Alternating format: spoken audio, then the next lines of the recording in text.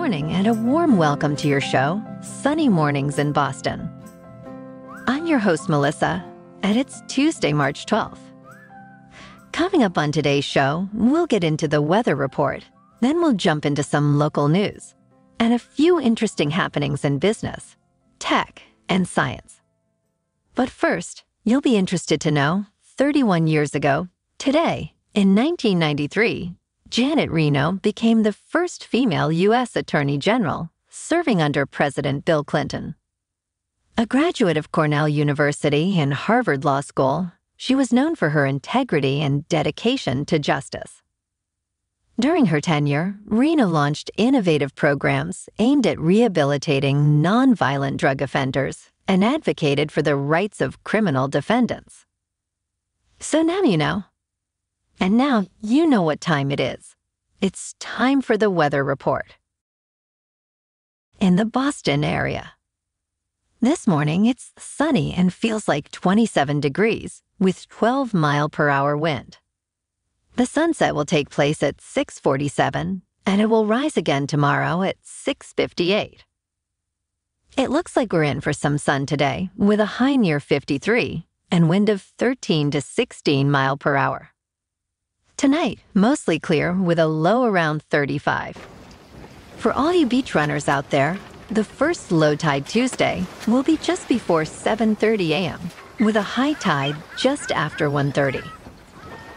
The nearshore buoy at Cape Cod Bay reads 40 degrees for the water temperature.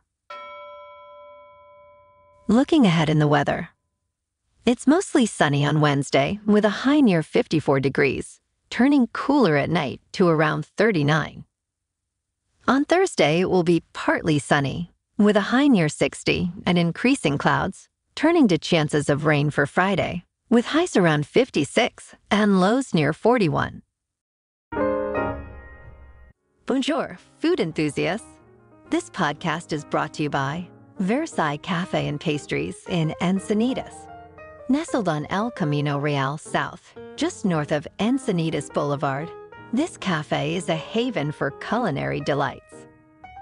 Indulge in their amazing Eggs Benedict or their gluten-free crepes. You can grab a panini for lunch or just breeze on through to get your morning coffee. They are open every day from 8 to 5. So stop on by and don't forget to tell them Sunny Morning sent you. In local news, residents of Salisbury, Massachusetts, constructed a $500,000 sand barrier to protect their beachfront homes from the sea. The barrier, comprising 14,000 tons of sand, was eroded completely within just 3 days of its completion. This rapid deterioration occurred following 3 storms, coinciding with the highest astronomical tides, leading to significant concern among the residents. Rick Wrigley, who managed the Dune project, highlighted the timing and intensity of these storms as pivotal to the barrier's failure. Previous protective dunes were destroyed by a winter storm in December 2022, leading to increased vulnerability of beachfront properties to damage from strong wind and high tides.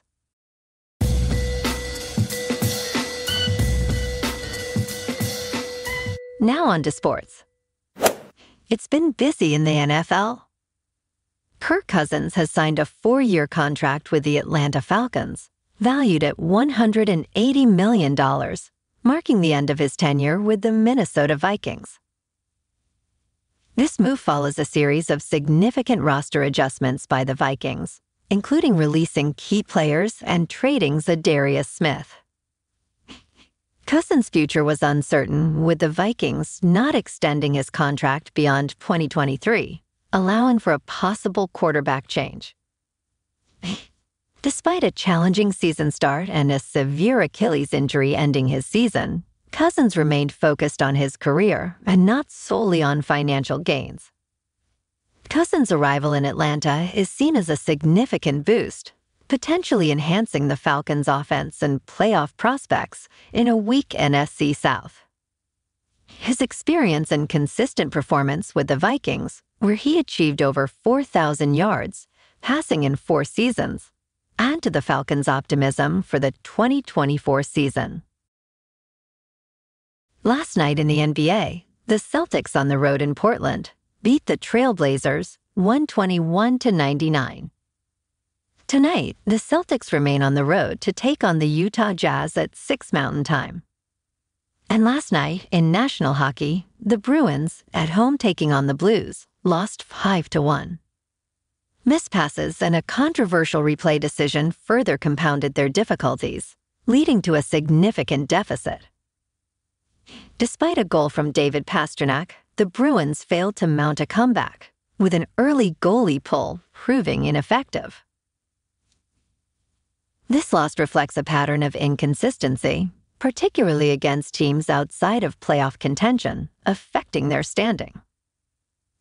Potential lineup changes, including Andrew Peake's inclusion and Jeremy Swayman's frustration, signal a search for improvement.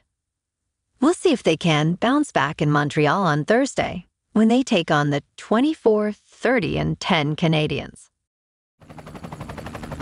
In top news, honey, maple syrup, and agave, touted as healthier sugar alternatives, are essentially liquid forms of sugar.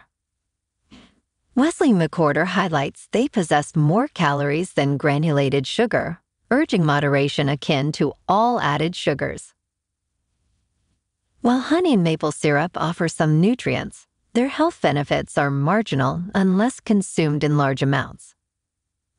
The real benefit of these sweeteners lies in their unique flavors, which can enhance recipes and possibly reduce the amount needed.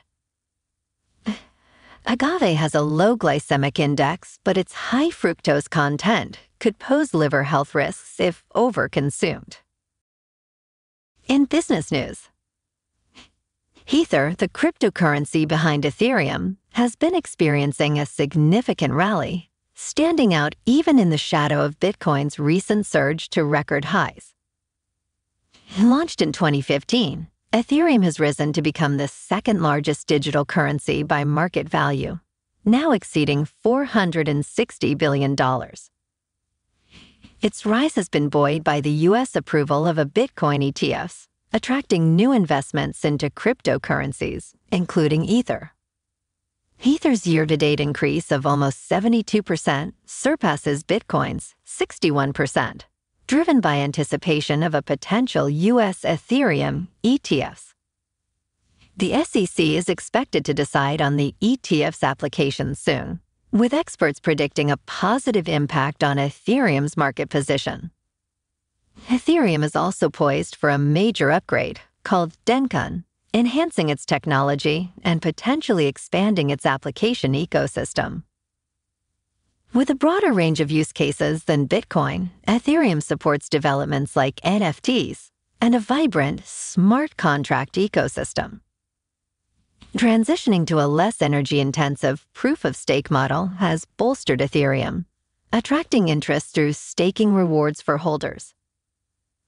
Maybe tomorrow, we'll do a little side note on what proof-of-stake is. In crypto movement, Bitcoin is still headed to the moon and now over $72,000. Ethereum is over $4,000. And Solana is $150. Moving on to a more local vibe. In our community spotlight on health and wellness, we are working with a national Pilates studio to bring you some free classes, so listen up. Check out Club Pilates. With several locations in the Boston area, Pilates presents a comprehensive wellness approach, cultivating strength, reducing tension, and elevating mental well-being. Scientific research affirms its benefits. So now you can check out Club Pilates for a free class. With locations in Canton, Wellesley, Hingham, Brookline, and Framingham, just be sure to tell them Sunny Mornings sent you by. And now, back to the show. Let's talk tech. Entrepreneurs are creating solutions to combat loneliness, recognized as an epidemic by U.S. Surgeon General Vivek Murthy. In Brooklyn, Radha Agrawal led a discussion among strangers, about their experiences with loneliness, incorporating meditation and active listening to foster connection. Loneliness, exacerbated by the pandemic and the rise of digital technology, has been linked to various health issues, prompting a call for innovative interventions. The Belong Center, a nonprofit aimed at building community and combating loneliness, is expanding across the U.S., with plans for more cities and diverse initiatives. The center offers circles, where participants engage in group activities to foster deeper connections, with a suggested donation for attendance. Other startups, backed by significant investment, are also tackling loneliness through technology and wellness centers, offering new ways to connect and build relationships. The Belong Center's growth reflects a broader movement to address loneliness, with support from celebrities and business leaders recognizing its impact on public health and society. And in entertainment news, the super popular Netflix crime drama, The Gentleman, blends the elegance of the British aristocracy with the grit of a cannabis empire. At its heart is Eddie, portrayed by Theo James, who inherits more than just a title, but a criminal legacy intertwined with Susie Glass, played by Kaya Scodelario. Their uneasy alliance forms the crux of the narrative, offering a mix of tension and teamwork as they navigate their newly shared empire. Creator Guy Ritchie hints at abundant potential for further exploration, fueled by a plethora of characters and plots swirling in his creative mind. While the series, a spin-off from Ritchie's film, concludes its current journey, the door remains ajar for a second season, promising more adventures with Eddie and Susie's complex dynamic at the forefront. Well, alrighty folks, it's time for the quote of the day. And today, our quote comes from the author C.S. Lewis. He said, "You are never too old to set another goal or to dream a new dream." Cheers, my good friends. Have a great day. And that's a wrap for this morning. Remember to stay tuned tomorrow for more news and updates. Have an amazing day, my good friends.